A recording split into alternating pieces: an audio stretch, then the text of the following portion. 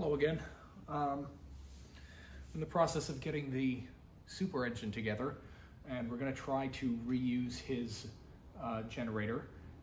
The problem is that it is saturated in oil and needs a good cleaning. So I'm going to show you how to disassemble a generator, clean it up, reassemble it, and test it to make sure that it's good.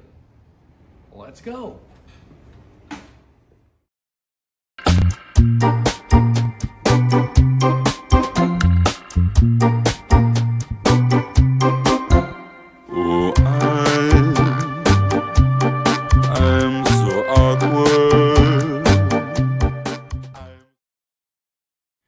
So the first thing I want to do is get this this cover off, and it's got two very long bolts that go all the way through the body and connect to your back plate here where the rear bearing is housed.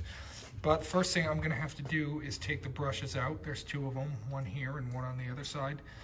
There's a spring clip that holds this side on, and then it's screwed or bolted in here. Normally I feel like they're flathead screws. This has what appear to be quarter inch bolts. So we're going to take the springs off and the ground strap, and then these will slide right out. And then once I have both the brushes out, I should be able to undo these long bolts and sneak this guy out of here. So while I am going to show you how to do this, I think it's probably worth mentioning that I don't know what any of these parts are called aside from the brushes and like some other things. It's going to be a big windy coil looking thing that I'm going to pull out, and I don't know what that's called, so you know, bear with me here. I don't know what I'm doing. And just going to get this spring clip off here. Maybe I'll just take it out like that and leave the spring clip on. That'll make it a little bit easier to reinstall later. All right, let me do the other side, and then I'll show you how to take this guy off. Okay, got both the brushes off. We're going to take this guy off now.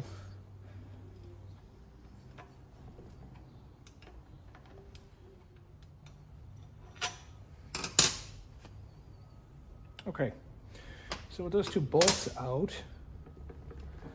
should be able to,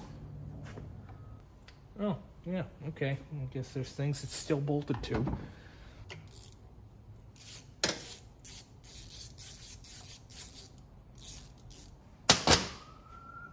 then that comes off very easy. So that screw, or bolt rather, that I just took out, went through this hole on the bottom and connected to this little tab down here for the D plus post. So now, I'll set this guy aside, right? So now, the rest of this should come right out the back. And from what I remember, this is a magnetic case. Okay, so then you've got whatever the hell this thing is. So before I put this back together, I'm going to take a wire wheel or some steel wool and clean up this surface and this surface that the brush is right on. Make sure the bearings are good. Clean up the end caps and everything. We're going to clean up the case as well, and probably clear coat this, and then slap everything back together.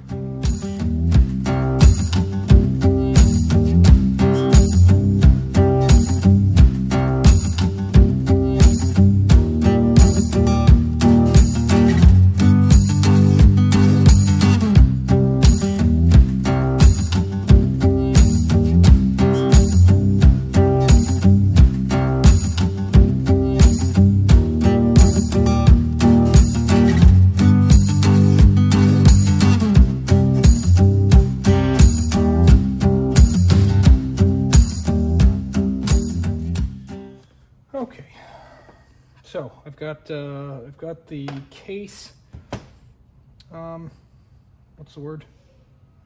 Painted, drying. Let me try to take this guy off of here now. Can't really remember how to do that. So I may not do it at all, but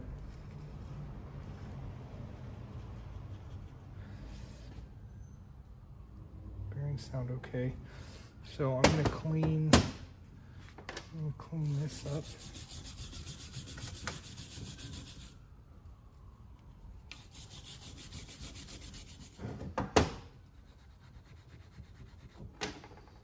The steel wool does better on the copper. I think I'm just going to wipe this guy down.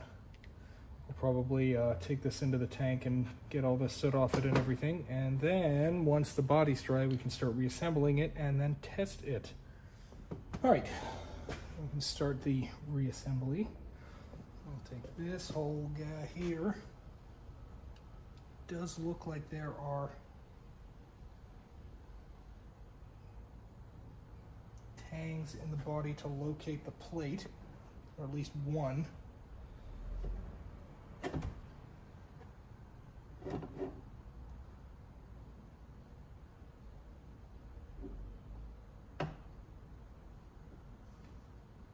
Okay. Take the front one. That's going to go. Remember to get your little finger lined up with this guy.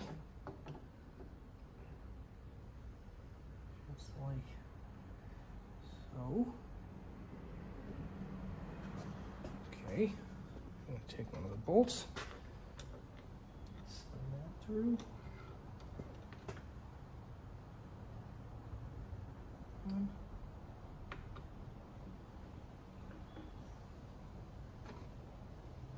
Okay.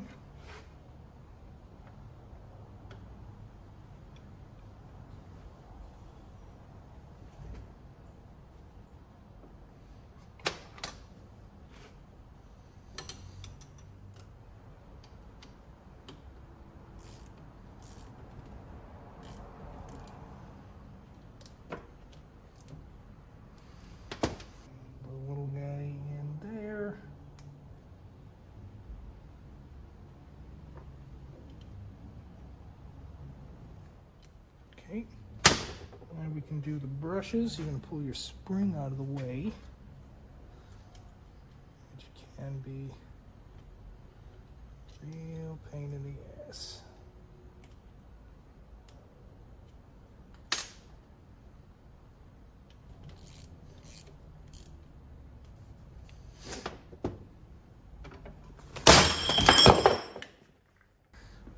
Totally meant for that to happen.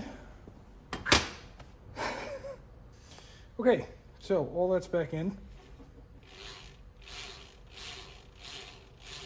That's a good indication that it's probably going to work. So now I got to get some test cables and a good battery, and I'll show you how to hook this up in order to test it. All right, so got a good battery. I'm going to put vice grip here on the negative terminal so I have a couple of places to attach to. I'm going to take one ground cable,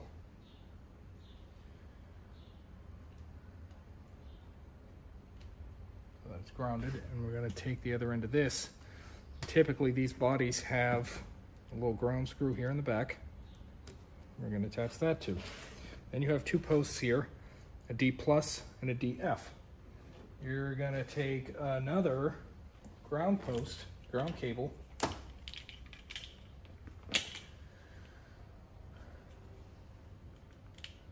and you're going to attach it to DF, if you can make it do so. Okay. And you're going to take your hot wire, redden, you're going to hook that up to the positive side of the battery, and you're just going to touch this to D plus, and it should spin or do something. You don't want to hold it there because you can fry the thing, but as long as I see.